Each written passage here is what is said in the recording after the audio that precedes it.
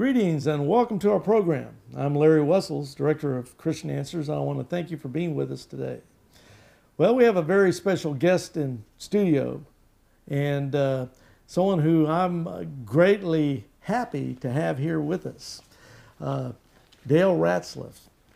Dale, great to have you here, brother. Good to be here. Dale, you were a fourth generation Seventhday Adventist. That's right. And so obviously anyone that's watched our shows, and we have over 500 of them now on the internet, on YouTube, anyone that's watched our shows or pays attention to our C Answers TV YouTube channel knows that we get experts on a lot of subjects, speaking on things that they specialize in. So I think it's pretty obvious at this point that since you are a fourth generation Seventh-day Adventist, that your expertise is in that religion. So what we'd like to know is, I get ready to have you start speaking about this, and also you're a prolific author, you have a ministry of your own, a website, magazine. We're going to get into all that. But before we get into that, I'd just like to mention to our viewers that we have newsletters of our ministry right here, free to anyone that wants to get a copy of these magazines, or not really magazines, but newsletters. And if you need any other help, we have 3 websites, as you can see on your screen. And you're free to call or email us for any assistance you might need. But with that said, Dale, I'd like you to tell our viewers, and this is the main purpose for this, a lot of viewers may not know who you are, may not know what you've done and all these things, and that's the whole purpose of this. Please inform us as to who you are. I'll do my best. Well, I come from a very strong Adventist family. My grandfather was one of the vice presidents of the General Conference. My grandmother was a denominationally employed evangelistic Bible worker. My grandfather, my grandmother's brother was the vice president of the General Conference. My grandfather was a pastor. My uncle was a pastor. My mother and father both were missionaries in Panama and raised up a little Adventist church in the Panamanian jungle. So we have strong Adventist roots. I was married to Carolyn Mundahl, who was a fourth generation or fifth generation Seventh-day Adventist. It was interesting. We knew each other in the 3rd and 4th grades. And then we met again in high school and became boyfriend, girlfriend, and got married after 1 year of college. I was pastoring in Sedona Christian Fellowship. One of my members wanted me to give a Bible study to some Adventists. And I said, let them lead at first till we get them acquainted with them. They brought out the Clear Word, Adventist Bible. And it just so happened it was on Daniel 8:14, which I knew. I'd studied that thoroughly. And I read that Clear Word Bible, and they had added a whole bunch of Ellen White stuff right in the text, in the quotes from an angel. In Daniel 8, the angel They just added to the Word of God. They just added to the Word of God. And something rose up in me, Holy Spirit or something. I said, this must stop. Because this is an outright lie. I knew, I mean, I had studied that subject well, okay, and I knew that was an outright lie. So that's when I wrote Cultic Doctrine. And I did it in 6 months, 700 footnotes, and it's an in-depth study of the whole beginnings of the Adventist Church, the shut door, which most Adventists don't know about, and the investigative judgment, and that Ellen White is a false prophet. So that's how come I wrote Cultic Doctrine. And then I kept getting emails. I sold quite a few books, okay? Yeah. Of people who asked me questions, why I left the Adventist Church and so on. And I finally decided, rather than answering all these emails, I'd write Truth Led Me Out, all my story, which I basically told here. Right. And then people were, evangelicals were saying, can you give me a little summary of the problems of Adventism? And that's why I wrote Truth About Adventist Truth. And that lists the 10 main problems of the Seventh-day Adventist Church. You might call them the 10 major differences between Adventism and evangelical Christianity. And it's just a summary. It's 88 pages long, easy read, but it's documented well enough so you can do more study to do it. Now, I've got a book here in my hand called Sabbath in Christ. Could you tell the people at home about this book? Sure. Sabbath in Christ is the result of a group study that took us 7 months in a church that I pastored shortly after I left the SDA church. And it's a thorough study of the topic of the Sabbath, the covenants, and the gospel. And many theologians have endorsed it. It's our #1 bestseller. We have received thousands of emails and letters from people who have been blessed by that book. It's been revised 3 times, and I think it's in its 5th printing, and it will help you answer all the questions you have regarding the topic of the Sabbath. Well, praise God for that. Okay, now here's a very special book. It's a book that you haven't written. No. It's called My Cup Overflows by Carolyn Ratzliff. So what can you tell us here? Well, this is interesting. Carolyn has been my girlfriend since the 3rd and 4th grade, okay, in high school and so on. And she wanted to write her experience of leaving the Adventist church. But she wanted to include a lot about our own personal journey in Adventism. And an interesting thing in this book was that when we were having our 50th wedding anniversary, my wife Carolyn was going through some things that my mother had left after she died. She died in '06. And she found a little card there that was a Valentine's card. And it showed a blindfolded girl chasing a boy. And it said, "Even though I can't see you, I can seize you." And Carolyn said, "Why in the world did your mom keep that?" She turned it over, and on the back it says, Carolyn Mundall. She wrote that to me in the 3rd grade when I was in the 4th grade. So she picks up there and shares our life together in school and high school and so on. And a lot of people have said that's an easy reading book and they really enjoyed it. It's not an e-book. The rest of them are e-books too on Amazon and Barnes & Noble. That had too many pictures in it. So all the pictures of our journey together are there. And speaking of publications and things, you've got a very special publication here called the Proclamation Magazine. Now, this particular one I'm looking at has New Adventist President Sets Course, affirms the Adventist Gospel. So basically, what can you tell us about the Proclamation Magazine overall, its history, how often do you publish it, circulation, things like that? And then you had mentioned to me before we started filming that this was a very good issue. So what can you tell us? It's a good issue for a couple of things. Did Adventist leaders lie to Walter Martin?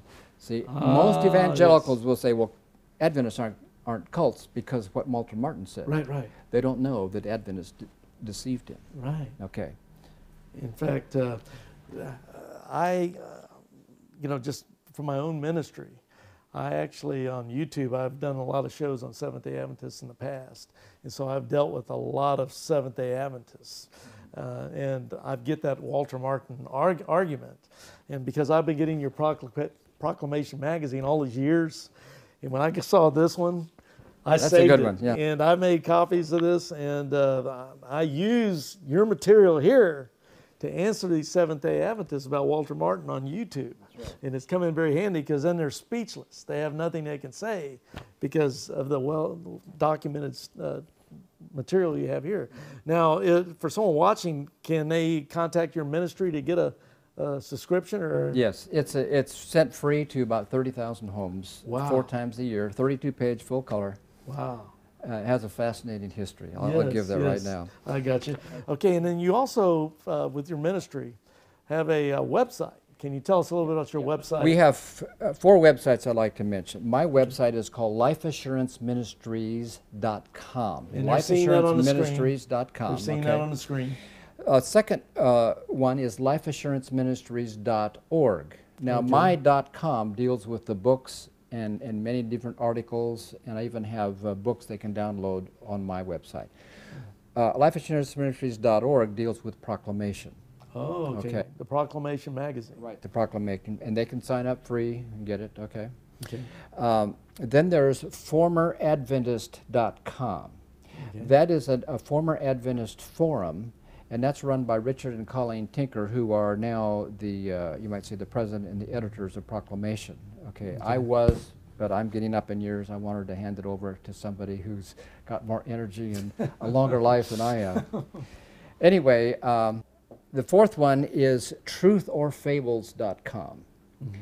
And that is a website that was developed by someone else. It is huge. He was a former Adventist pastor. Mm-hmm.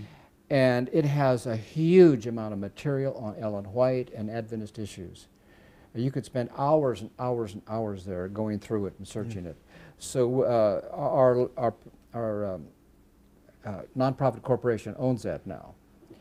So so all those websites are phenomenal research for anybody that wants to know the truth about Seventh-day Adventists. So often when I'm getting emails and phone calls off the Seventh-day Adventist programs we've already put up on YouTube and on public access TV and everything, the people are, a lot of them are coming out and they want to know more, and they just have ravenous appetites. You know, I've got a bunch of tracts and things I give them. I give them Xerox copies of some of your stuff and all that, but these 4 websites you're mentioning sounds like just the ticket for a lot of these people that want to really dig in and spend a lot of serious study time to really get to the bottom of this issue. Yeah, Proclamation has been going since 2000, and so there is a wealth of information there, and they can download it, okay? Right, right. LifeAssuranceMinistries.org, you can go back and download a full-color one in a PDF file. You can print out on your printer, and so it's all available free.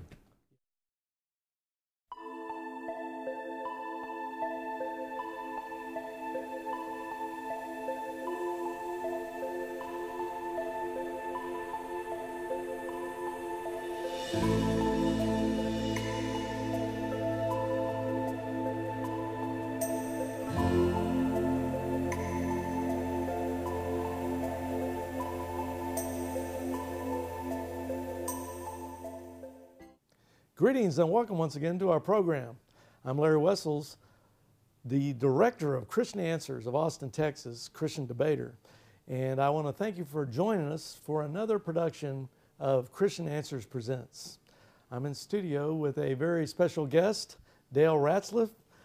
Thank you, Dale. You're all the way from Arizona. Yes. I think Phoenix, Arizona. No, Camp Verde. It's near between Phoenix and Flagstaff. Oh, I got you. So, yeah, I'm just a Texas boy. I've been kind of stuck here in the state. I don't get out much, so I haven't learned the geography out there. But still, it's an honor and a privilege to have you here with us. I'm happy to be here. And as the folks at home have already seen from our promo leading into this main presentation, they already know your background, the books you've written, your ministry, the website, the magazine Proclamation. And we've decided in this program to kind of center in on your presentation on truth about Adventist truth.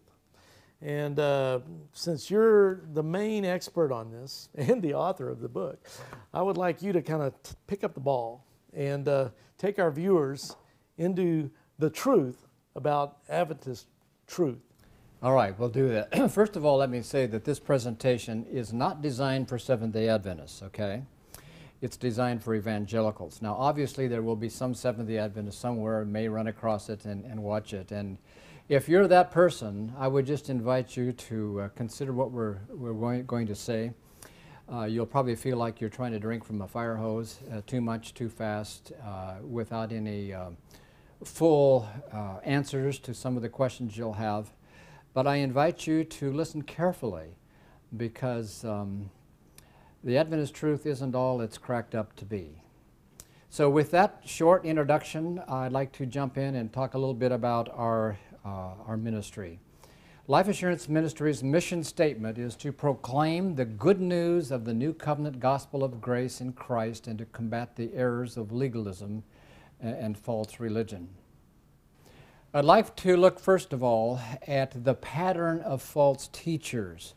And as I'm going through these, there are 3 patterns that I want you to look for. So you look for these 3 patterns of false teachers in some texts that I'm going to be reading. First one is from Matthew 7:15. It says this: "Beware of false prophets who come to you in sheep's clothing, but inwardly they are ravenous wolves." And then Galatians 2:4 and 5 says this: But it was because of the false brethren secretly brought in, who had sneaked in to spy out our liberty which we have in Christ Jesus, in order to bring us into bondage. But we did not yield to them in subjection for even an hour, so that the truth of the gospel would remain with you. And then 2 Peter 2:1 says, "But false prophets also arose among the people, just as there will be false teachers among you, who will secretly introduce destructive heresies." Notice the secretly part. And then Jude, this is the Lord's brother of the flesh, said, "Beloved, while I was making every effort to write to you about our common salvation, I felt the necessity to write to you, appealing that you contend earnestly for the faith which was once for all handed down to the saints." And then it says, notice this, "For certain persons have crept in unnoticed." You kind of get the idea that they're having a meeting and these people are kind of creeping in on their hands and knees to become unnoticed. So did you find a pattern of false prophets? I think there's three. They infiltrate the church secretly under disguise, hiding their true identity. Next, their agenda is to put free Christians under bondage. And third, their teachings undermine the apostolic gospel that was once for all handed down to the saints. All right? Now, there's an urgent need for evangelicals to understand the truth about Adventism. There are about 300,000 Seventh-day Adventist members who leave that church every year. Notice that, 300,000. Now, where do we get these figures from? That's an average from their actually figures for the last 5 years between the general conferences. We got this off their website. Okay. Now, transitioning Adventists have a very unique set of needs that must be met if they're going to make a successful transition into an Adventist or an evangelical church. And these needs are three. They must understand the simplicity of the New Covenant gospel. That is so important, because they don't understand the gospel. They'll tell you they do, but they really don't. Number two, they must understand the full New Testament teaching regarding the Sabbath. And I invite anybody who's watching this to see our other program called Sabbath in Christ. They must discover that several of the main doctrines of Adventism are unbiblical and undermine the gospel. Now, evangelicals need to understand the cultic core of Adventism. They really don't understand Adventists. We have been to many pastors' conferences, and they say, well, there's nothing wrong with Adventists. You know, Walter Martin said they're not a cult, so don't worry about it. But they don't understand the full cultic core of the Adventist church. And evangelical Christians need to understand the pull of Adventist teachings and be equipped with the necessary knowledge and tools to keep them from being proselytized by Adventist evangelism. Adventist evangelism, which we'll get to a little bit later, is very, very compelling for somebody who is not well grounded in biblical hermeneutics. Okay, here's the first error and the first difference between Adventism and the evangelical Christianity. The writings of Ellen G. White are and this is a quote from their statement of belief, a continuing and authoritative source of truth. Wow. Now this is the underlying difference and the major error of the SDA Church, which by itself, notice this, moves the Adventist Church outside of the Protestant principle of sola scriptura, the Bible alone. Now they claim they stand on the shoulders of the Adventist or the Protestant reformers, but this one doctrine moves them outside of the Protestant Reformation. Okay, here's the complete statement. As the Lord's messenger, her writings are a continuing and authoritative source of truth which provide for the church comfort, guidance, instruction, and correction. They also make clear that the Bible is the standard by which all teaching and experience must be tested. Now, there's many people who will read that and say, well, Dale, there's nothing wrong with that as long as the Bible is behind the thing that's being tested, okay? But let's look at how they really interpret this, okay? I'm going to give some quotations. The Glacier View Statement, this was a big meeting of the Adventist leaders, said this: her authority transcends that of all non-inspired interpreters of Scripture. So Larry, if you interpret something, using good hermeneutical principles, her authority transcends anything you will do. So if I get the greatest Greek scholar that is recognized as a great Greek scholar by most of evangelical pastors and churches everywhere, and they say, this guy really knows Greek. He's written great books. He's got a history of his education and everything. That wouldn't count against Ellen G. White. Nope. Now, when it comes to Ellen G. White, as I'm thinking about this, speaking of scholarship, what kind of scholarship, if she transcends everybody on the map, even the greatest preachers of all time, when you look back in church history, if she's better than anybody, then what kind of theological education are we talking about here that makes her so great to be given that honor? No more than a grade school education. I don't know how long I'd go here. She was hit in the head as a girl and was unconscious for 2 weeks. Many people think she had epilepsy after that, but she's written a stack of books about that high. They claim she's the most prolific woman writer in history, but she's very much of a plagiarist, and she had secretaries to do a lot of her writing. But there has to be more to it than that, though. Why would they say she's better than everybody, even though she got hit in the head with a brick? It seems like, or a rock or something. It seems like that would be. It'd take more than that to make her such a great, transcendent person. Well, she claims to have received the Spirit of God. She claims to have had 2,000 visions. And okay, so there's the key to it. There's the key. Okay. Yeah. Go ahead. Okay, Robert Olson, and he was a recent secretary of the White Estate, and he said this: I believe that both Ellen G. White and the Apostle Paul were true prophets who wrote under the inspiration of the Holy Spirit.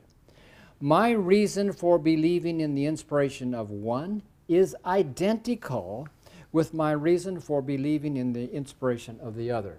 So Robert Olson says that her writings have the same authority as the Apostle Paul. Now that's pretty heavy, okay? Yes.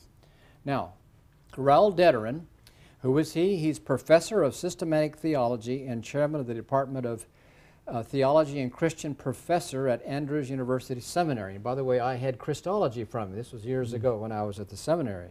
I thought he was a great teacher, okay? And that's a Seventhday Adventist school, Andrews University. Absolutely. He's the head of the seminary. He was the head man, okay? And he says this: I have found her writings to be an inspired, reliable commentary on the Bible. What I am saying is that I believe the writings of Ellen White are inspired of the Lord. Notice carefully now. We can safely trust them, and this gives us an authoritative understanding of the sacred Scriptures. Now, this is the president of the General Conference, Ted Wilson. He gave this at his inaugural speech to the thousands of people that were gathered. By the way, it's going to be in Austin, Texas. Or I thought it was San Antonio. You're right, San Antonio, Texas in 2015. I'll try to be there. I usually go there. I went there when the Mormons built it. Yeah. When the Mormons put their temple up there a few years back, I went out there to hand out some tracts and do some with it. Now you're about to quote the president. He's a Seventh-day Adventist. He's president of the General Conference, the highest Seventh-day Adventist there is. Okay. And this was at his inaugural address just after he was voted in as president. Well, the Bible is paramount in our estimation and ultimate authority and final arbiter of truth. The spirit of prophecy, and anytime you have spirit of prophecy or testimonies, think Ellen White's writings, the spirit of prophecy provides clear, inspired counsel to aid our application of Bible truth. It is a heaven-sent guide to instruct the church in how to carry out its mission. Now the next sentence. It is a reliable theological expositor of the Scriptures. Ted Wilson. Okay, so you see the emphasis on Ellen White. Yeah, we go by the Bible, but it's a Bible interpreted by Ellen White. Okay? Now, I want to read a Bible text and then a text from Ellen White, and I want you to compare. In fact, I'm going to ask you what you see. The first one comes from Hebrews 1:1, and it's called, and we think of it as Christ, God's final word. God, after He spoke long ago to the fathers and the prophets in many portions and in many ways, in these last days has spoken to us in His Son. Okay? And that tells us that the Son is God's final word. Okay? Notice what Ellen White said. In ancient times, God spoke to men by the mouth of prophets and apostles. In these days, He speaks to them by the testimonies of His Spirit. And that's Ellen White's writings. And she's replacing what we just read in Hebrews with testimonies of His Spirit. Who's she replacing? She's replacing Jesus Christ. Absolutely. And that's exactly what's going on in Seventhday Adventism. Yeah. They're replacing Christ with the testimony of Ellen G. White. You got it. You got it. I mean, when I understood that, I said, man, that if there's anything that's heresy, that's it. Okay. Now, Adventism, then number two. Now, the first one is Ellen White as a source of truth. Now we go to number two. And this is a multifaceted one. Adventism was founded on multiple errors. We're going to list them, then we're going to come back and look at some of them. Founded on a false prophecy, founded on a false gospel. We'll talk about that. It had questionable ethics. It covered up many of the early problems. Defective Christology. Many of the Adventist leaders were Arian. They didn't believe Christ was a created being. Some thought He was Michael the Archangel, and that's still somewhat present in Adventism, as we'll see. It was flawed hermeneutics, like when I went to school. I remember when I went to Bible doctrines class in high school, one of the questions was, how do we study the Bible? And it was, here a little and there a little. That was the way we studied. There's nothing about context. Very, very scientific. Proof text method. And this is, by the way, this is the method that William Miller used to come to the idea that Christ was coming in 1844 or 1843. A wrong view of the church. They thought they were the only true people. Nobody else was in the church. Okay. Now, this is the chart that William Miller had. It's fascinating. And if you get the book, Cultic Doctrine, you'll see that Miller had 15 lines of prophecy that pointed to Christ coming in 1843. And if you read his 15 lines, it is hilarious. I mean, he even took 666 as a prophecy that Christ was coming in 1843. You say, how did he get there? You ought to read his thing on it. It's unbelievable. Well, I have read Charles Taz Russell's books, who is the founder of Jehovah's Witnesses. Yeah, he comes from the same thing. Exactly. Yeah. You read these cultic books by these different groups who are predicting the end of the world. You know, even Joseph Smith, the founder of Mormonism, predicted the end of the world in 1891. Right. And he gets all these weird, cockeyed ideas about when the Lord's coming in the last day and all that stuff. But you see that pattern among all the different cults. But anyway, go ahead. Okay, well, this is his 15 lines of prophecy dealing with 1843. Okay, that's when he thought Christ would come. And this is what Ellen White said.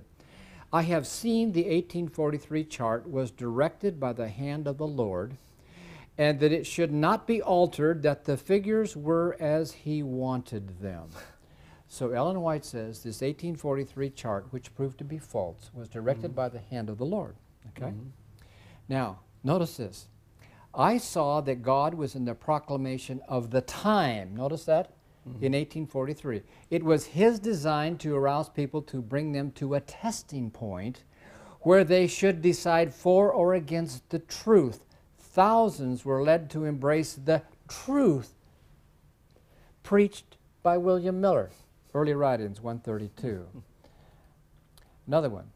I saw that the nominal churches, that would be the evangelical churches, okay, have no knowledge or the move made in heaven or the way into the most holy, and they cannot be benefited by the intercession of Jesus there.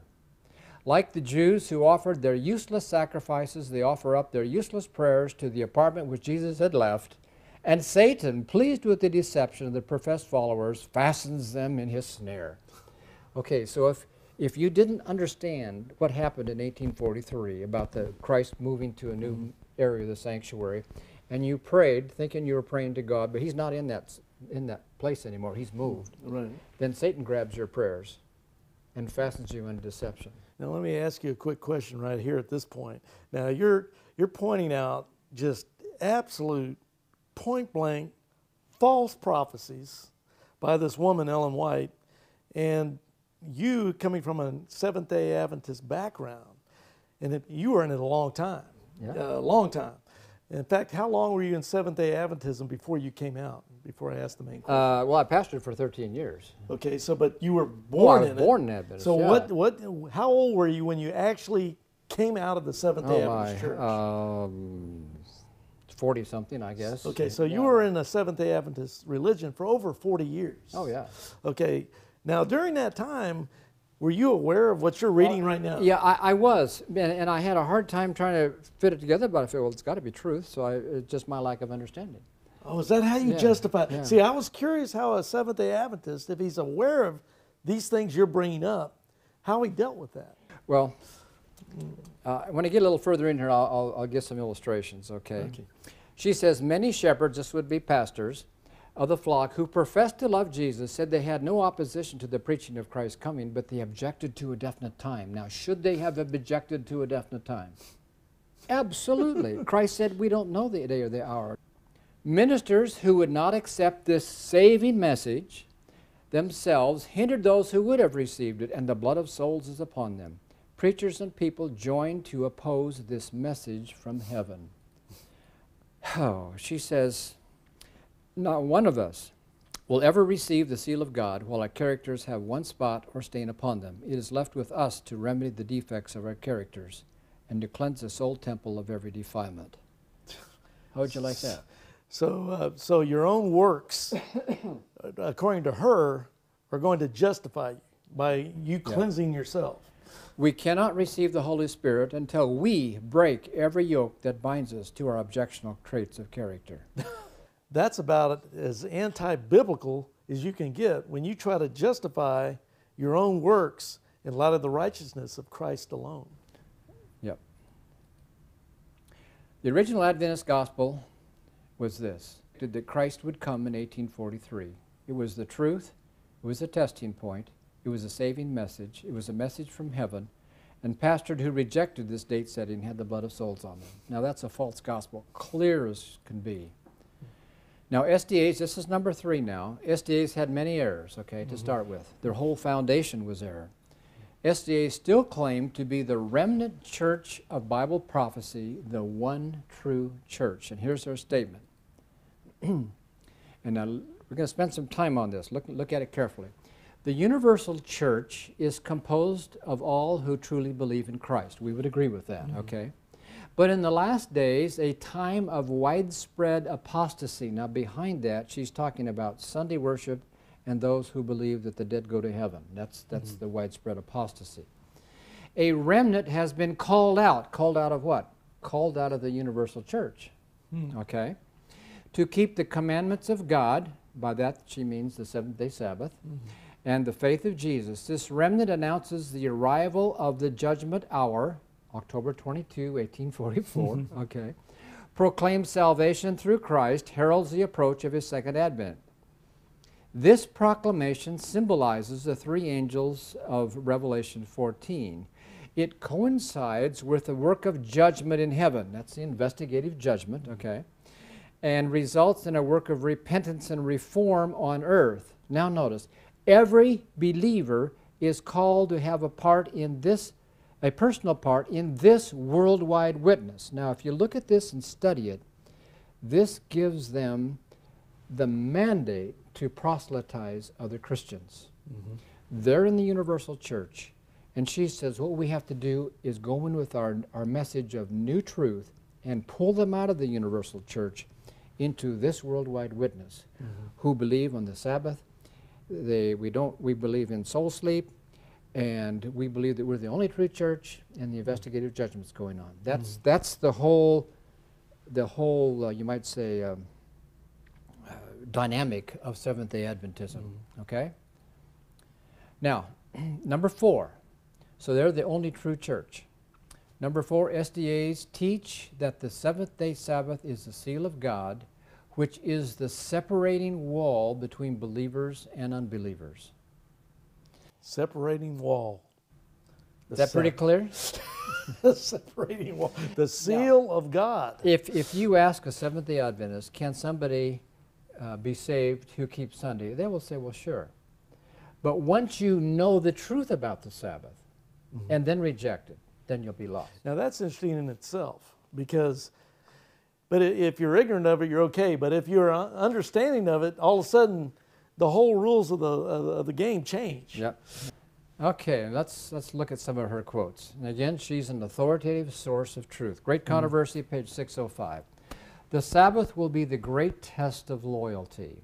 When the final test shall be brought to bear upon men, then the line of distinction will be drawn between those who serve God and those who serve Him not. Pretty clear. That's right.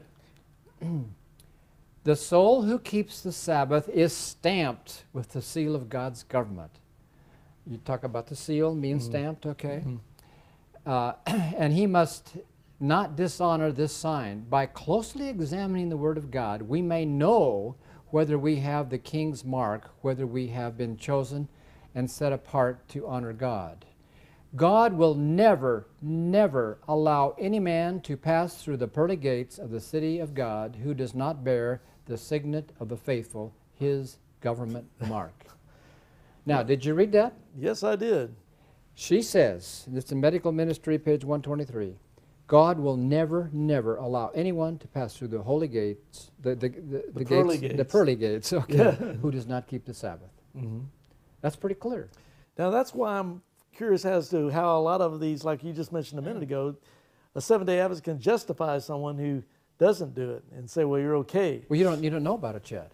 See, that's what they want to do. Is but if they were to like read some of this Ellen G. White stuff and know about it, all of a sudden now they're cursed if they still refuse to believe it. Yeah, Ellen White says that, I don't have that quote in here, but she says that once we believe in the Sabbath, if we reject the Sabbath, we will go on to reject God and finally become an atheist. Okay. So she programs, and she says the same about her own writings, she programs people that when they leave Adventism, they will become agnostics. Well, see, you just proved that she's a false prophet, because that didn't happen to you. No, but it's happened. The bad part is it's happened to thousands that's right. of them. It has. That was one reason I wrote one of my books. No, not everyone. Okay.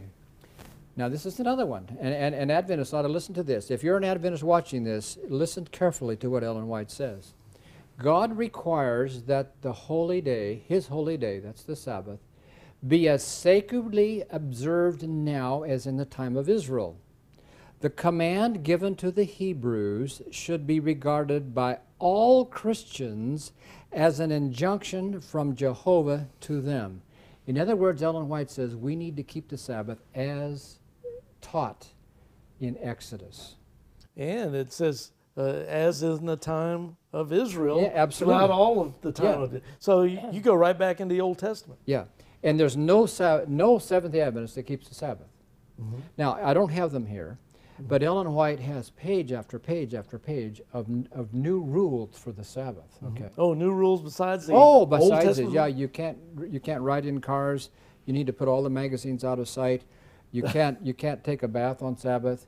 You're not supposed to shave Sabbath morning. One of her sons only got one shoe polished before sundown, and he had to go to church with one shoe polished and one shoe not polished.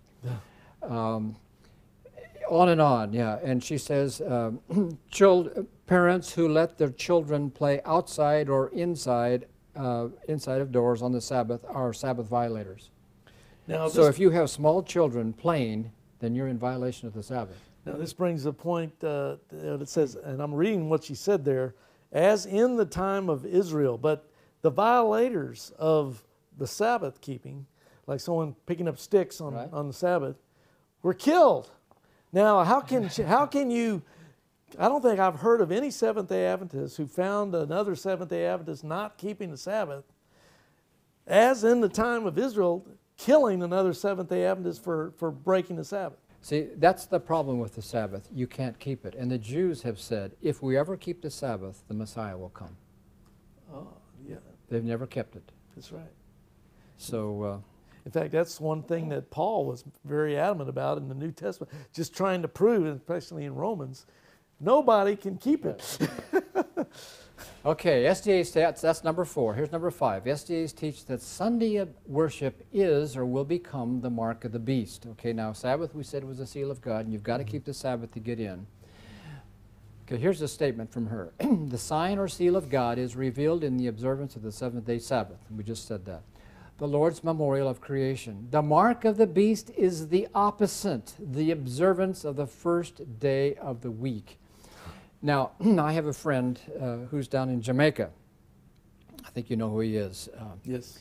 And he emailed me and said the Adventists had a bunch of tent meetings down there, evangelistic meetings, and they're going around to other Christians and saying, you got the mark of the beast, you got the mark of the beast because you worship on Sunday. Now, they don't do that, you know, in your face here in the United States, but they do it in their evangelistic series very subtly, you know, so... Okay. Well, I've seen some of their revelation seminars and things that they do around here in this country. Now, the Adventist Church is distributing over 100 million copies of Ellen White's Great Controversy. Actually, it's a summary of that book. Some of them are full, some of them are summary. It's called The Great Hope. But this book, The Great Controversy, is Ellen White said it was her favorite book, and it's the one that is very... it used to be one of my favorite books. I mean, when I was an Adventist, it was. It's a thrilling, terrifying statement of what's going to take place in the last days. That there's going to be a Sunday law, first a national Sunday law, then there's going to be a universal Sunday law, and the day will come when they say that anybody who's keeping the Sabbath is to be put to death. So Adventists are taught that they have to be willing to die for the Sabbath rather than worship on Sunday. Okay, it's terrifying. Rather than die for Christ, die for the Sabbath. You got it. Okay. And so that's, you know, they're giving, you know, 100 million copies of this away. It's over that much. Okay, number 6. SDAs teach that Daniel 8:14 refers to October 22, 1844, the cleansing of the heavenly sanctuary and the beginning of the investigative judgment. Now, I'm going to give another presentation on this, but just a little introduction here. This is actually the central pillar of Adventist theology, even though the Sabbath is considered the most important doctrine. And this is what Daniel 8:14 says. And he said to me, for 2,300 evenings and mornings, then the holy place will be properly restored. It's a very difficult text, and it's apocalyptic text, but that's the key text of Adventism. Now, what they've done with this text, because this was the very text that William Miller used to prove Christ was coming in 1843. So here's the history of this, and it's fascinating. First, they predicted Christ would come in 1843. He didn't. They revised it. It was kind of an interesting story. I think it was Samuel Snow came to one of their camp meetings and said, oh, I've got new light. Christ is coming instead of 1843. It's October 22, 1844. And it electrified them, and they were full of fanaticism, okay? And they did it by saying that, well, Christ is going to cleanse the sanctuary, and they didn't know it was the earthly sanctuary that Antiochus Epiphanes destroyed. Rather, they thought, well, it's the other sanctuary. It must be Leviticus 16. So they said sanctuary there, cleansing must be the Day of Atonement, must be the scapegoat and all that. And so they took words that didn't mean the same thing, and they said, well, the Day of Atonement is going to be on October 22, therefore Christ is coming at that time. So it's kind of a roundabout way to do it, and I studied all that thoroughly. So that's the first reinterpretation. You know, what's interesting, there's a bestseller back in Christian bookstores back in 1988. And 88 Reasons? 88 Reasons Why Christ Will Come in 1988. And then when that didn't happen, the guy came out with another bestseller in the Christian bookstores the next year called 89 Reasons Why Christ Will Return in 1989. And here I'm seeing 1843 then. Yeah. Oh, well, that didn't work. Let's try the next year. So now the third one this was transformed into the shut door of mercy. Let me explain how this works. They took the parable in Matthew of the virgins, the 12 virgins, okay? And they thought that when Christ went into the new phase of ministry in heaven, he shut the door. So they put that onto the parable of the 12 virgins. Yeah, that's in Matthew 25. They had gone into the marriage feast and shut the door. So if you didn't know about that, what their new theology, and you wanted to get it, the door was shut. And Ellen White, actually there's three things here in the book Cultic Doctrine, you'll see it under Swinging Door. They believed that the door is shut from anybody who didn't believe like they did. There was no hope of salvation for anybody else. Then after a few years, or some period of time, they gave it up. Then Ellen White had visions again that the shut door was still valid. And it was in one of her first visions. And it's really interesting. In the book Early Writings, they have a copy of her vision, and there's nothing about the shut door in it. Why? Because they left out a sentence that taught the shut door. But in the preface to the book, they say nothing's been left out, any changes were made under the author's eye. Deception.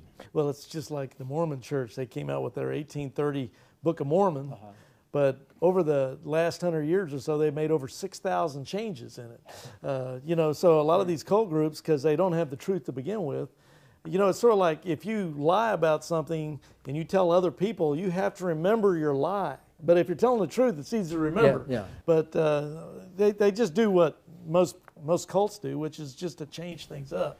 Yeah, it's interesting. I could spend more time on it, but I shouldn't, I guess. That at one time Ellen White said, anybody that has a copy of this, please return it to us. Somehow we've lost it, you know. So she can destroy the evidence. Exactly. And then they finally found another, one of them had a copy, and I didn't even know about this when I was a pastor. This all came after I left Adventism. I found out about it. In fact, the Muslims did the same thing. One of their caliphs, Uthman, I think it was, because they were coming up with different Qurans that were supposedly written, you know, in heaven and all this kind of stuff. But they were contradicting each other. So Uthman, who was going to do a uniform version of the Quran, had everybody turn in their old Qurans and things that contradicted each other, had them burned. Of course, it's like anything, though. You can't always get rid of all the evidence. Yeah. And so this is just this old hat stuff. Okay. Okay, then this is the fourth reinterpret. They morphed this into the investigative judgment. So now they gave up the shut door, and they gave it up for two reasons. One is that they had kids born after 1844, and they had to get their kids in. So the way they could do it was just forget about the shut door. And the way they did it, they renamed the door. Well, they redefined it. Instead of, well, it sounds funny, but it's tragic. Instead of being the door of the 12 virgins, okay, that door, they moved it to the door in Revelation. Okay. Behold, there is an open door. And so they said God closed one door and opened another door. So they got that. Now the investigative judgment, that's a huge thing that I have a whole presentation on. Yes. Now, not all, but many now say that God is the one being judged. And He's the one on trial. And I'll get to this when we get to some of the teachings of Adventism. Now, all the while, never admitting past error and claiming only to be the true church. They have actually contradicted themselves exactly opposite to what they believed before, but they've never admitted error. Now this is what Dr. Barnhouse, who's the editor of Eternity, he visited with the Adventists, you know, and he also worked with Walter Martin? Yes. Okay. And this is what he said: the sanctuary doctrine is to me the most colossal, psychological, faith-saving phenomenon in religious history. We personally do not believe that there's even a suspicion of a verse in Scripture to sustain such a peculiar position, and we further believe that any effort to establish it is stale, flat, and unprofitable. It is unimportant and almost naive. Now, number 7. Adventists promote the Clear Word Bible. Like my original Bible, it said Clear Word Bible. Now it's just called the Clear Word. And this was written by a PhD, Doctor of Theology, one of our schools, one of the Adventist schools, Southern Missionary College, okay, what that time was university. And it's proclaimed the most corrupt Bible ever printed by a self-proclaimed Christian organization, much more so than Jehovah's Witness Bible. And I'm just going to, this is the picture of it. It comes in all kinds of bindings. And if you want to go to Review and Herald website, that's their publishing, and search on Clear Word, you'll see all this. There's Clear Word for kids, there's Easy English Clear Word. They use the Easy English Clear Word in third world countries to teach English. And they say, what better way to teach English than through the Word of God?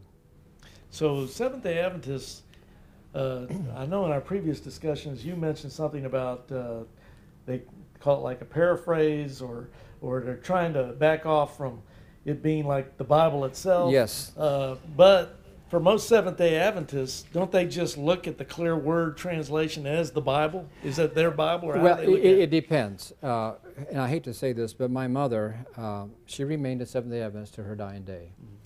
And the thing that tore my heart out more than anything else, she wouldn't let me read to her right before she died. I wanted to read her from the New American Bible. And I told her not to study the Clear Word, but in her things we found the Clear Word, and she had read every page because every page had red underlinings like she always did. So yeah, a lot of people use it, some people don't. Some people hate it and know it's bad. Other people rely, and it's called the Beloved Paraphrase, and it's advertised. Now, it's not a Seventh-day Adventist Bible. They don't call it a Seventh-day Adventist Bible, but it is. So it's... And they're actively promoting it among their people. Well, they advertise it in their Sabbath school lessons. At least they did. Now, what I'm going to read now was on the preface, or I should say on the flyleaf of the Bible that I originally bought. Okay, this was some years ago. This was in the 90s. I bought it. This is what it says. Now listen carefully, and you'll see what a wonderful Bible this is. For everyone who hungers for a clear understanding of God's Word and a richer devotional life. Imagine how much more you would get out of the Bible if the meaning of every passage was crystal clear. The Clear Word Bible lets the power of ancient texts come through today. The result of this careful paraphrasing, note that, is that you not only find more understanding in reading the Bible, you find more joy as the meaning of Scripture becomes more transparent. Every text is phrased to make its original meaning as plain as possible to a modern reader. Now, did you get all that? Okay. Well, yep, they're making it very plain that they're saying their translation is going to make everything crystal clear to the closest to what the Bible's really trying to tell you. Exactly, even the ancient texts. Exactly. Now, this text is the one that caused me to write Cultic Doctrine. And I had studied it, and as I mentioned in one of the other presentations, I was in an Adventist doctor's, a medical doctor's home, and he brought the Clear Word out and said, this is the most reliable translation, and read this. Daniel 8:14 says, this is at the New American Standard Bible, and he said unto me, for 2,300 evenings and mornings, then the holy place will be restored. Then he said to him, after 2,300 prophetic days, or 2,300 years, God will step in, proclaim the truth about himself, and restore the ministry of the sanctuary in heaven to its rightful place. This is when the judgment will begin, of which the cleansing of the earthly sanctuary was a type. Now, is there anything added there? I mean, they've taken the whole Adventist theology and the writings of Ellen White and stuck it in there, and you notice it's in the quotes from the angel. Exactly. They didn't even, you know, even the Jehovah's Witnesses in their faulty and corrupt translation called the New World Translation, will at least put, they weren't doing it at first, but when they got caught on it, they started at least putting brackets around some of the stuff they added in. Yeah. But at first they were doing it just like the Seventh-day Adventists in their translation. Okay. But I couldn't help but laugh, though, when you put that chart up. When you see the original text, and then you see the Seventh-day Adventists of the same text, and you get like 5 times the verbiage, you know something's smelly in Denmark. Yeah. I took a class on text transmission called Lower Textual Criticism. You probably know what I'm talking about. And one of the rules for finding the original text is usually the shortest is more accurate, because somebody translating the text would like to make it, explain it, you know, and they want to make it bigger. Exactly. So. Okay, now here's Matthew 10:28. Do not fear those who kill the body, but are unable to kill the soul, but rather fear him who is able to destroy both soul and body in hell. The Clear Word. Don't be afraid that you might be killed. They can kill your body, but not your spirit, or your loyalty to me. Now, if there's something to be concerned about, it's that you don't lose faith in God. It changes soul to spirit, which are different Greek words. It deletes able to destroy both soul and body in hell, and changes hell to don't lose faith in God. That's right. Now, is that an accurate translation? They're tampering with the Word of God. They're violating the Scriptures. Revelation 22, do not add to or take away from the Word of God, or God will add to him the plagues. And I fear, looking at this, I'm fearing for whoever did this. You were saying it was that THD guy, but I think he's in a heap of trouble with the Lord. Yeah, I would say the same. Now, why did they do that? Because they don't believe in hell. So they just take hell out of the text. That's the easy way to deal with it. Mm-hmm. Jude 9. But Michael the archangel, when he disputed with the devil and argued about the body of Moses, did not dare pronounce against him a railing judgment, but said, "The Lord rebuke you." Now, what does the clear word say? In contrast with these ungodly men is the Lord Jesus Christ, also called Michael the archangel, in charge of the entire angelic host, when he was challenged by Satan about his intention to resurrect Moses. Now, it says nothing about resurrecting Moses. That's right. And if it would have been Christ, he wouldn't have said, "The Lord rebuke you." That's right. Only an angel would say that, to refer to somebody else as Lord. Exactly. And it equates Christ with Michael the archangel. Now, why does he do that? Because that was done in early Adventism, and Ellen White mentions that. So he wants to put it in the clear word. So once again, he's adding to the Word of God, putting in words that were never there in the original text. Right. So that undermines the deity of Christ. Amen. Okay. Now, Revelation 1:10, you can probably guess what this one is. I was in the Spirit on the Lord's day and heard behind me a loud voice like the sound of a trumpet. Now, what does the clear word say? One Sabbath morning, when I had gone to the rocky island shore to meditate and worship, I suddenly heard behind me the sound as loud as a trumpet. Now, notice what he does. He takes the Lord's day, and there are animates saying that refers to the Sabbath, which it doesn't, okay? And he wants to make it like John is, on the Isle of Patmos. So one Sabbath morning, he gets out and he wants to meditate out by the rocky shore. Mm-hmm. He's keeping Sabbath. So what they have done, they've taken that he just mentions it. He was in the Spirit on the Lord's Day. Mm-hmm. And early Christian church, the Lord's Day referred to Sunday, and turns it into Sabbath theology. Well, it kind of reminds me, too, of there's another group that a Seventhday Adventist guy started this thing about using a King James Bible only, in no other translation. No. And it was a Seventh-day Adventist guy back in the 1930s. We've got some videos on this on YouTube. But anyway, because there was a verse that the Seventh-day Adventists like to use in the King James that weren't in some of the other translations. Daniel 8:14, cleansed. Right. They wanted to keep... he came up with something saying, well, you can only use it... See, they didn't have a clear word back in 1930. No. So he came up with this doctrine of, well, you just got to use a King James, any other translations of the devil, and things of that nature. And it started this whole movement of where you got to use a King James only, or else your translations of the devil, all the early Adventist evangelistic series I went to, they always would give away to the new people a King James Bible. Right. Because it's easier to prove Adventist doctrine from. Right. And that's exactly why this guy started this King James only thing. And what's interesting, the Jehovah's Witnesses and the Mormons both publish King James Bibles also until, they've done their thing. Go ahead. Okay, now 2 Corinthians 5:21, that's a key text on the gospel, the substitution of Christ, okay? Mm-hmm. He made him who knew no sin to be sin on our behalf, that we might become the righteousness of God in him. Here Christ is our substitute. He takes our sin and he accounts to us his righteousness. We're righteous only in him, okay? Now notice what he did here. For God made Christ to be sin for us who knew no sin. Now notice carefully. So that he might pour Christ's righteousness into us, so that we could become more like God. Changes imputed righteousness to imparted righteousness, changes Christ as our substitute to Christ as our example. And that's basically Catholic theology, the idea that it's the infused grace that makes us right before God. And it reminds me also of the New World Translation of the Jehovah's Witnesses, where they change certain aspects similar to what he's doing here in passages of the Bible because it doesn't fit with their theology. So they have to add words into the text to try to make it sound like Jehovah's Witness doctrine. Right. Okay, now they have a remnant Bible. Now what is that? It is based upon the King James Version or the New King James. You can get a choice, okay? Now what is a remnant Bible? Here's what it says. I get this from their website. Yeah. For the first time ever, the masterful commentary of Ellen G. White is now included alongside the King James Version or the New King James Version of the Bible.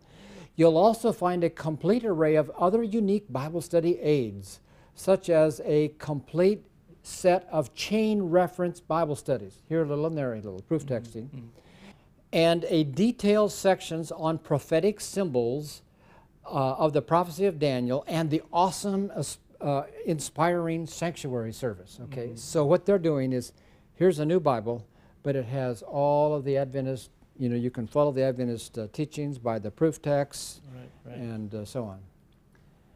Now, for a richer, more in-depth Bible study experience and for more effective soul-winning resource, you can't do any better than the new Remnant Bible Study. Order today. See, and they like the King James anyway before, and now they can add all their little notes in there to pervert the doctrine anyway. There's two other Bibles they have, but I'm going to skip those for now. Number 8, SDAs teach soul sleep. That is, the dead persons do not exist. And those who believe the righteous dead go to be with the Lord at death are under the deceptions of Satan. Now, it's important to understand what soul sleep can lead to. Adventists believe that the Hebrew and Greek words ruah and pneuma, which can be translated either spirit or breath, depending on the context, always equaled breath. And that's a big mistake, okay? Second, they define a soul as a breather. And they go to Genesis 1:1, where God formed man out of the dusty earth and breathed into him the breath of life, and he became a living soul. Now, that breath he breathed in him was more than air, okay? But that's what they define a soul as. Now, notice it's going to have some far-reaching consequences, but a soul is a breather. And Adventists believe that there is no such thing as a human spirit. Where the Bible talks about soul and spirit, body, soul, and spirit, we're a triune type person, Adventists see no human spirit. Now, death to them is annihilation. However, they don't look at it like that. They say they're just sleeping in the grave. Well, when the breath leaves the body, there's nothing, because the soul is a breather. So if there's no breather, there's no soul, and the body deteriorates in death. Resurrection is a recreation.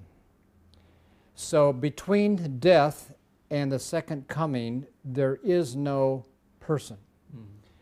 There's no ontological connection. Now, I'm going to talk about two things here. First of all, I'm going to ask, what good is it to me here to know that when I die, God will create somebody up there, even if it has my thoughts in it, it's not me, you see, because it's somebody new. So that creates a real problem, but that's only the beginning of the problems. Soul sleep and abortion. I want to spend a little time on this, and we may have some documentation for you, more than I have right here. Originally, Adventists were pro-life. Ellen White and the early leaders did not believe in abortion. But then, without going into all the details, the hospitals, Castle Memorial, for example, in Hawaii, where our son lives, by the way. And that is a Seventhday Adventist hospital. Okay. They said that they were a complete hospital, would do all, anything needed for health. Well, some of the other doctors came in and wanted to do abortions, and that led to some studies and so on. But to make a long story short, Adventists are very pro-abortion, okay? They're not pro-life. And unknown to many people, one of the physicians that graduated from Loma Linda University started a chain of abortion clinics. And he was the one that introduced what they called assembly line abortions. And he said that over the 10 years that he owned the practice, he figured that he did 250,000 of abortions, 250,000. Abortions. You mentioned Loma Linda. That's also Seventh-day Adventist. Absolutely, and it's a good medical. Yes, and it's a good medical school. They have a dental school there too. Okay. And it's interesting or providential or what, and I'm not going to say it was the Lord that did this, but anyway, it's interesting. He sold it to another group, Adventist owned, and it is said that they now do more abortions in the Adventist-owned clinics than Planned Parenthood. Now, this is not the Adventist denomination. It's a business person who's an Adventist.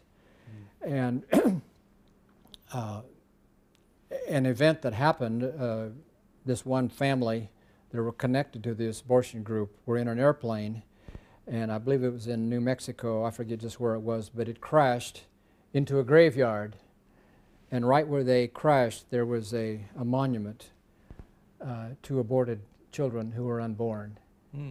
And so you're, from the chart that people are looking at right now at home on their screen, you've got this step-by-step analysis of soul sleep, and in the end, what the chart leads to, what soul sleep has led to in this case with Seventh-day Adventists, is abortion. And that's right. And I remember when I was still a Seventh-day Adventist pastor and the abortion issue came up, I thought, well, a soul is not a breather until it's a breather. So I thought, well, maybe it'll be okay.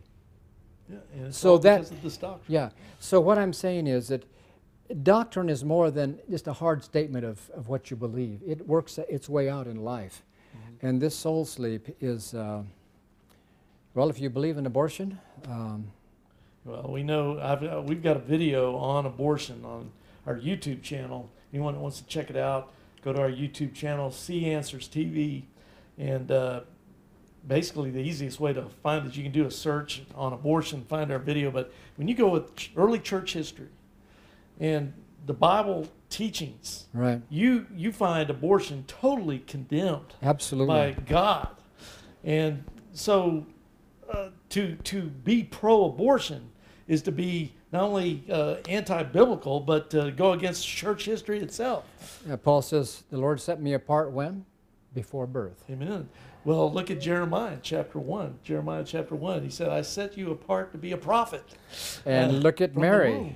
You know, yeah. Mary and Christ. Luke chapter 1, verse 15, you've got John, John the Baptist right there in Luke chapter 1, verse 15, I think it is, where he's leaping for joy. Up. Yep. That's right. When he gets word that Mary's going to have this child. Right. Some of the anti-gospel teachings of Adventism, well, we've looked at some of them. Just a quick little review here. Miller's Truth, Message from Heaven, Saving Message. Ellen White says you should never know you're saved. Why? Because you never know. Because are you going to remain faithful? And if you don't, you're going to fall away. And if your name hasn't come up in judgment, how do you know? Now, it's really interesting coming back to the state of the dead. In the very early days of Adventism, maybe this is even before the church was formed, I don't have the exact dates for this, but Ellen White said that she saw some of the people that died in heaven. She said she saw good old Noah and Abraham and I forget several others in heaven, and some of the people that were died just currently. But then when they took the investigative judgment doctrine on, they realized they couldn't be in heaven because they hadn't come up in judgment. So they had to pull them back out of heaven and put them back in the grave. And we've already read that only those who keep the Sabbath will be saved. No meat eating for those at the second coming. Did you know that? Ellen White says that those who are translated, think raptured, will have given up the use of flesh foods. And why that is, you need to understand, because she says that meat eating intensifies our animal passions, and for her animal passions, she even says we have animal passions in the organs in the brain, which is interesting, is sexual stimulation. Right. And so if you're going to be ready for the second coming, you got to be perfect, and so you got to give up eating meat so you don't have too many sexual stimulations. Okay, she says we must give perfect obedience before God's promises will be fulfilled to us. And then she talks about perfection necessary for the last generation. I'll deal with that. Now, are you going to deal with that one? Because I wanted to ask about perfection. We'll deal with that a little bit later. Okay. These are, now what I'm going to do are, these are gospels, quote unquote, that are now being taught in Adventism. And Adventism is splintering into several different groups right now. When you say, do Adventists believe that, you have to clarify what group of Adventists believe what. So I'm going to go through these. Okay, there's 6 conflicting, you might say, or different gospels. First, there's the gospel of example, and this is the traditional Adventist gospel. The Christ came down and proved that man can keep the law. And they say he used no power that we may not have. So if Christ came down, and they even say he had a sinful nature. They say Jesus had Ellen White says that at one place, another place she had a sinless nature. She's confused on it. Depends on what she's dealing with. Okay. But they say that Christ came down and proved that we could keep the law. But Satan, they say, has charged that man cannot keep God's law. He said, God, you must have given Christ a little extra power. Let's see a group of people keep it, because I think you gave them a too hard of a law. That's kind of the idea of Adventism. And to settle Satan's charges, Christ is waiting for a group of people who will perfectly keep the law and thus answer Satan's charge. And the quote goes something like this, when the character of Christ is perfectly reproduced in his people, then Christ will come to save his own. When the character of Christ is perfectly reproduced in his people. We know that's never happened. It's never going to happen, okay? So Adventists see this is their assignment. They're looking for the remnant, which is a group of Adventists who will perfectly keep the law, and that will help answer the charges that Satan has made against God. Do they admit that any of them have ever done it? I could tell you two people I've met that say they were without sin, but I'm not going to do it. Okay. So okay, then there's the feast-keeping gospel. Now, this is a small group within Adventism. It was centered around Bakersfield, California, but it's grown out from there. I don't know how many believe this. And a lot of you're familiar with the Messianic group right now that are keeping all the old Torah? Oh, yeah. Right? Okay. Well, say these kind of go together. They're Adventists moving that direction. Yeah. They keep all the holy days, and not just the Seventh-day Sabbath. Some are moving into the Messianic group, all the laws of Torah, men wearing beards, and that whole thing. It reminds me of the Hebrews roots movement that's going on. And I'm dealing with these by email. I'm dealing back and forth with one. It's really interesting. Now, so that's the second one, was the feast-keeping gospel, which is very similar to the front one, except they keep all the Torah. Okay. Now you have the great controversy gospel. And this one is Satan has charged before the angels and unfallen worlds that God says, serve me or I'll torture you. To answer Satan's charges, God has to prove his character of love, that he's not going to punish anyone ever. Okay? And this was taught in the Loma Linda area by the chairman of the Department of Religion that I met with for 5 hours trying to get some answers. Now, it downplays, and some even reject blood atonement. That's interesting. They reject Christ as our substitute. The gospel is understanding the loving character of God and developing sufficient knowledge and character to be safe to save. Almost sounds like he got some liberal theology at one of these seminaries. That's where they did, yeah, okay. Now, then there's the 88 gospel, the 1888 gospel. Now, what is that? Before 1888, the gospel was not, righteousness by faith was never mentioned. Almost nothing about faith in Christ. It was all obedience to the Ten Commandment law, or the shut door, or the Sabbath. And so in 88, two men by the name of Jones and Wagner came up, and they had a big conference on righteousness by faith. But and the church pretty well rejected them. But this is not quite right either, because it equates the righteousness of the law with the righteousness of faith, which we saw earlier were different. And it confuses imparted and imputed righteousness, okay? That if you're justified by faith, you can really be righteous. So it moves it a step further than the gospel. Now there's a gospel of progressive pluralism. What is that? These are real liberal people, mostly again in the higher echelons of scholarship in the Loma Linda area. They disregard all the conflicting and contradictory teachings of Adventism and put community over theology. Some have said that Adventism has more in common with Islam and Judaism than Christianity. Some say Adventism should be seen as a separate world religion. Now, this is the cutting edge of the liberal group in Adventism. Plus, that first point you had there kind of ties in with the social gospel at the same time. And then there are some that believe in the Pauline gospel of justification by faith, but they don't renounce the errors of Adventism. So this puts them in a terrible, and I've talked to a lot of the pastors like this, they're compromised. They don't believe Adventism, but and they may not preach the investigative judgment. They may not read preach Ellen White. But they draw their paychecks, and they don't want to. And their tithe goes to support all that. Their retirement and all that kind of stuff. Right. Okay. Now here's a diagram that I made to help people understand the difference between Adventist theology and evangelical theology. And so let me explain this very carefully. There's a chart that has red bars, okay? This is the evangelical gospel. The red bars represent the imputed righteousness of Christ that we have the moment we're born again. NB means born again, okay? So from that time on, the Christian life, we are righteous because of Christ's righteousness in Him, okay?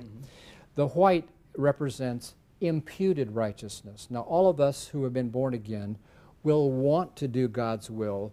The Holy Spirit will work out in us a certain amount of righteousness. It's nothing to compare to Christ's righteousness, but we should see ourselves developing in righteousness, That's okay? right. But we don't see ourselves becoming perfect. Exactly. And in the second coming, we're still relying on right. God's righteousness, which is in Jesus While we're Christ. in this flesh, Right. we're never going to be sinlessly perfect. No. And that's a clear Bible text. If anyone right. says he's without sin, he lies. That's okay? exactly right. Okay, now compare this now to the Adventist gospel. And there's a big difference. First of all, they don't speak of the new birth, they speak of conversion to the truth.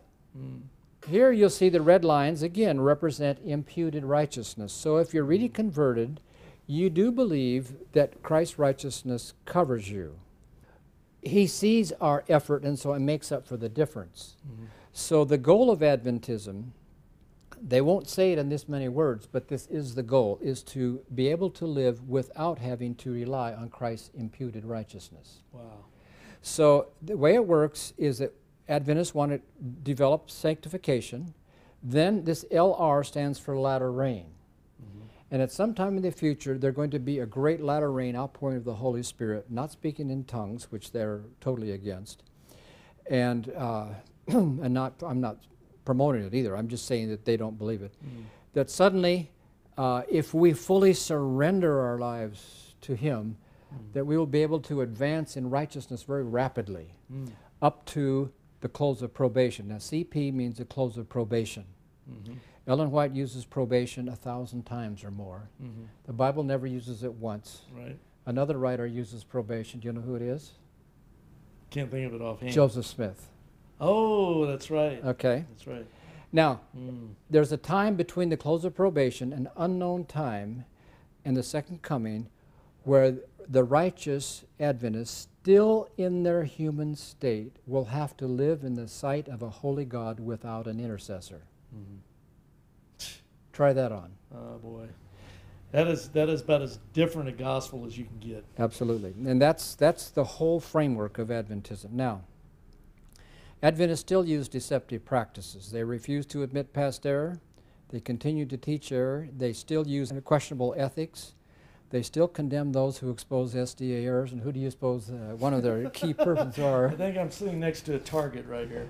When we were on our 09 trip, we stopped at many places like Andrews University, right close, okay. But the conference sent out notification to all the churches, hold meetings exactly the same time they're holding meetings, and don't let the people go to hear us. Okay. So. Well, you know, it's interesting. In my case, the Jehovah's Witnesses in Austin, Texas, told all their people in town that I was an evil slave of the devil. You know. Sure. And I'll never forget this one Jehovah's Witness lady came up to my door one day, and so I was getting into a conversation with her, and all of a sudden her husband comes up and starts pulling her away from the doors. And she didn't understand why, you know, and he has to kind of tell her while I'm standing there. He said, can't you see in the book? He's an evil slave. He's an evil slave. And he dragged her away. Yeah, okay. Okay, this is what my ministerial secretary told me. I think I may have mentioned this in another presentation. Dale, we both know the doctrine's wrong, but it's not our fault, and we can't do anything about it. We're told to go outside and get a job outside the church. Just do what you can with a clear conscience. Don't make any waves, and you will be fine. I have personally talked with a president of a conference. I won't mention which one because it was in confidence. I personally talked with an evangelist.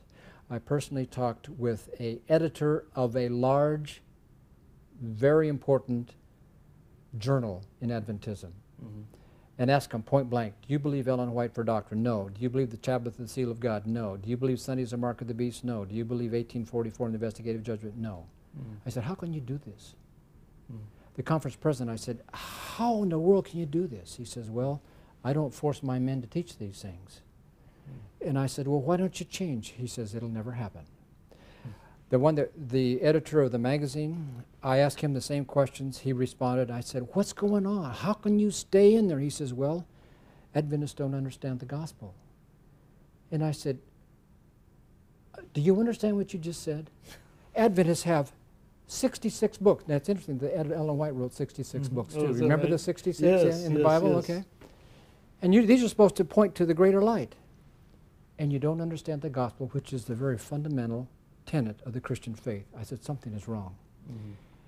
And he says, well, I'm going to stay here and try to promote the gospel from inside the church. So there are Adventists trying to change the church. I've heard that from so many different people in different religions, but usually it doesn't work at all. You know? Now, and they still use deception. Amazing Facts, you've probably heard that study. It's on TV.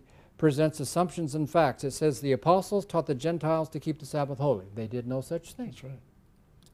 Now, review of Adventism. Ellen White is a continuing authoritative source of truth, founded on multiple errors.